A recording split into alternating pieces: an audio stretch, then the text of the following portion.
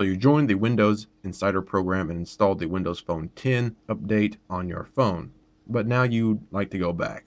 Well, we can easily go back to Windows 8 by coming to this page here and downloading our Windows Phone Recovery Tool. After you have downloaded your Windows Phone Recovery Tool installer, let's go ahead and install it. And now we'll just go through our prompts. And I'll go ahead and check this box to create a shortcut on our desktop and choose Install.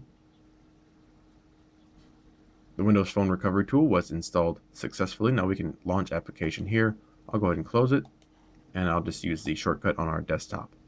So we'll go ahead and launch it. And first it will check for updates. Now we need to connect our phone that we want to revert to our computer. So plug your USB into your computer, and then the other side into your phone. And I'm using a Nokia Lumia 1020 here.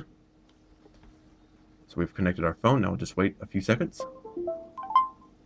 And as you can see, our phone was detected, Nokia Lumia 909. Yes, this is a 1020, but it's also referred to as the 909. Okay, so we'll just select this and continue. So the phone recovery tool has read the information on our phone and saw that we have the same firmware. That's fine. We'll go ahead and reinstall the latest version. Now you're going to lose everything when you do this, so make sure you back up if you want all your stuff to come back. I really don't care. So we'll go ahead and hit continue. This is going to download the file, install it, and then we should be reset back to the latest approved version for our carrier, so we can get rid of the Windows 10 preview and go back to Windows 8. I've already got a couple of other phones running the Windows 10 preview, so I want to go ahead and send this one here back to Windows 8. So now we just need to wait a little bit, and we'll be back when it's done. And we are done. As you can see, the operation completed successfully. I just let it run for 30 minutes or so. And I came back, and this is how I found it. So we'll go ahead and click Finish here on our phone recovery tool. As you can see, the phone is set up. It looks like it's Windows 8.1. Let's make sure. Go through here, and I'll go ahead and set this up. So we're almost done setting up, but I found a backup. I do not want to restore from that backup. I want to keep it a fresh phone. So I'll choose Do Not Restore and stay with the fresh. Go and click Next here.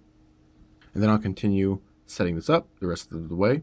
Okay, so our apps is finished installing. I'll go and click Next here. We should be good to go, and we should be on Windows 8. Yep.